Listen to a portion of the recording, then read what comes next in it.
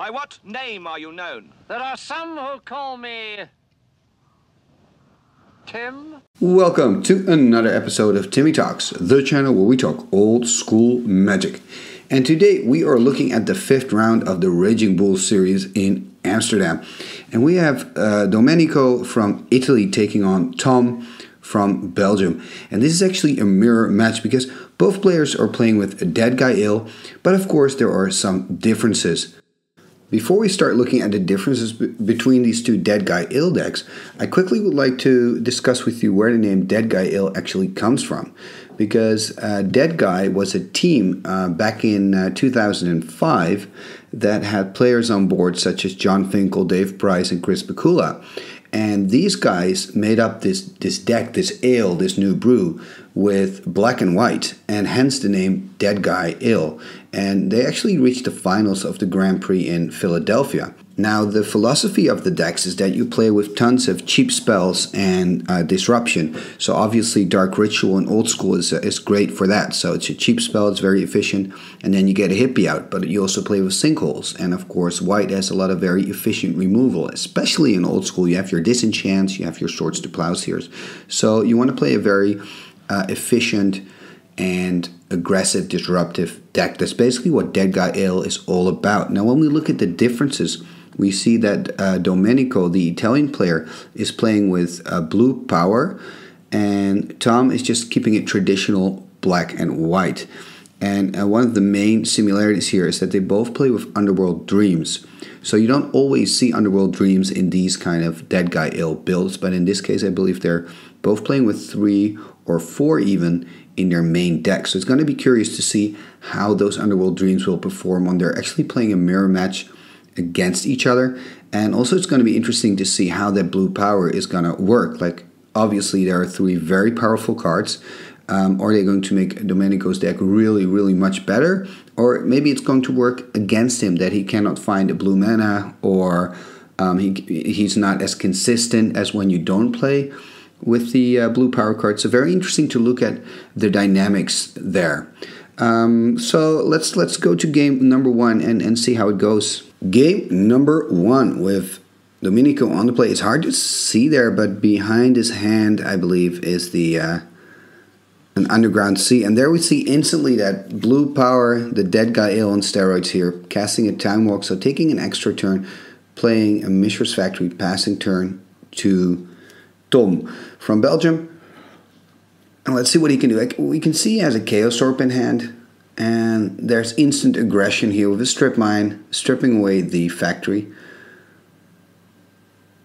And there's a Mox Jet there, a Scrub Line from Tom, passing turn.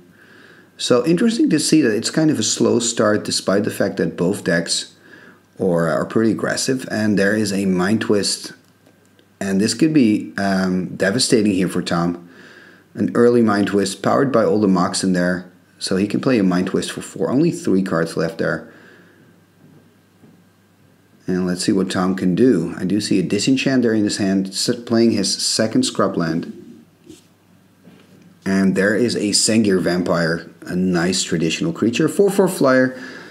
And if it manages to kill a creature and doesn't die himself, it gets a +1/+1 counter.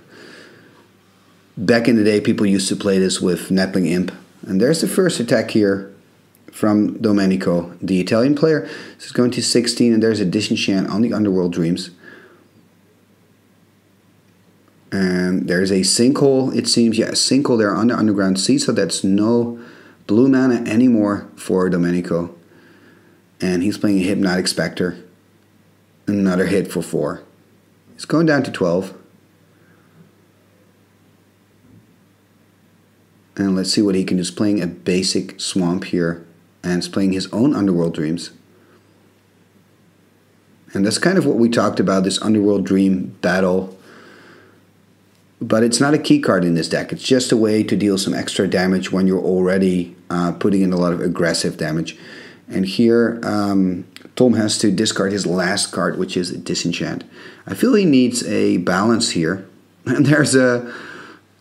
Oh, nice, nice. There's a Mind Twist from Tom, twisting Domenico's hand. In response, a quick Disenchant over the Underworld Dreams, and that's game already. So this first game went very fast, and maybe the second game will go very fast too. These are very aggressive decks, and here we could see Domenico kind of taking over. That Time Walk was really in his favor, but of course that Mind Twist early game, that was the big decider here, at least I think.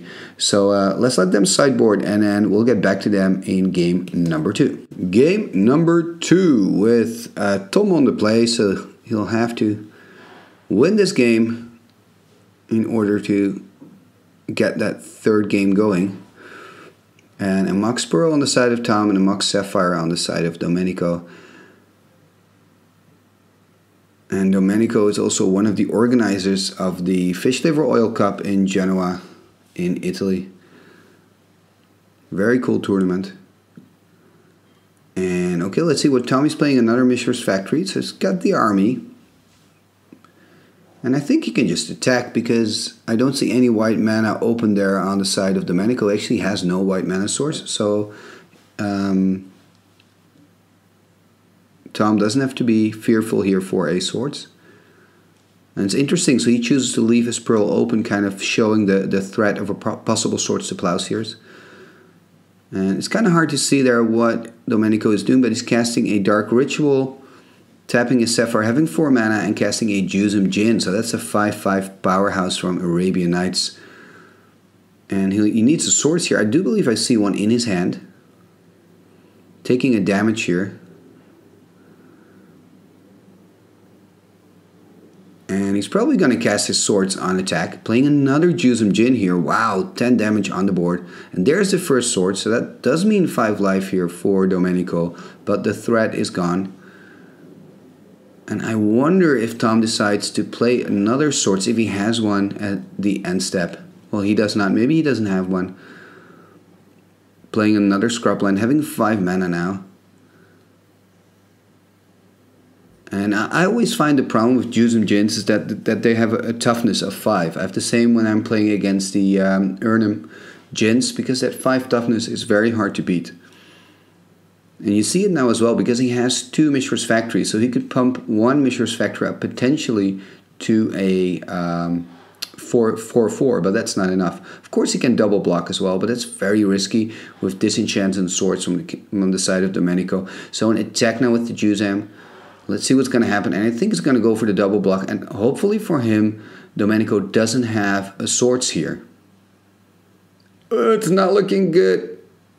And there's a Swords coming. And this is kind of the scenario that you're afraid of, because when the Swords is coming, you're basically losing both Mishra's Factories. Because he's playing the Swords before damage is dealt.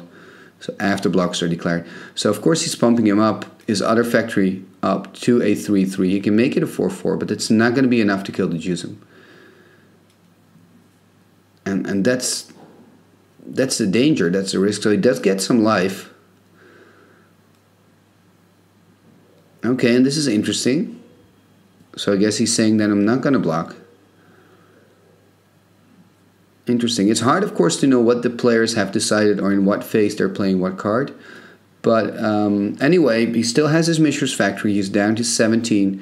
Domenico is on 19, playing an Ancestral Recall. So there's that blue power again. Playing another City of Brass. And I think what would really help Tom here is a City in a Bottle, but I don't think it was part of his sideboard plan. And there's an attack with the Spirit Link on the Juzam Djinn. And there's just too much pressure on the board, I feel. And of course there's that Hypnotic Spectre as well, so that's going to take a card here from Tom if he cannot cast a Swords or anything else. Looks like he can, so he's down on 10 life, and Domenico is already on 21. Of course, that Spirit Link doing a really good job there for him. And this looks like a losing game again for the Belgian player. He needs a balance to kind of get back in here.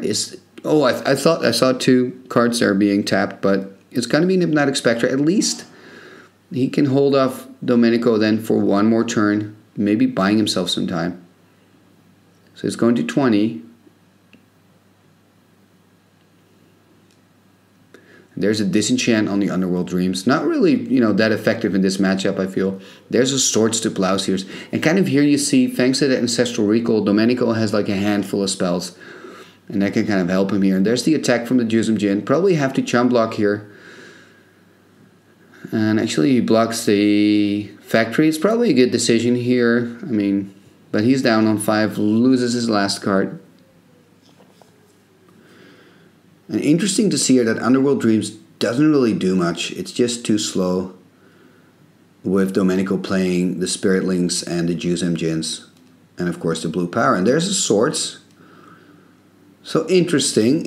So that's 5 life here for Domenico. But more interesting here is that Tom at least buys himself another turn. I like this. And he's actually attacking it. Why not? Why wouldn't you attack? Because you have nothing. You cannot block the Hypnotic Spectre anyway. So there's a tap. Taking some damage from the City of Brass. I believe he's on 25. Another Juzam Djinn. I mean, that's Juzam Djinn number 3. I mean, that's just very unlucky here for the Belgian player. And that means Domenico wins with his Juzam Djinn force. I mean, that was crazy. So congratulations, Domenico, on this 2-0 victory. And maybe we'll see you back in the top 8 with your Deadguy Ale on steroids. Thank you for watching this episode of Timmy Talks, the channel where we talk old school magic. And if you'd like to see more old school gameplay, you can click on the links that are appearing on the screen right now, or take a look on the YouTube channel that is called Timmy the Sorcerer. For now, thank you for watching and see you next time. Igitus figitus sumba kazee.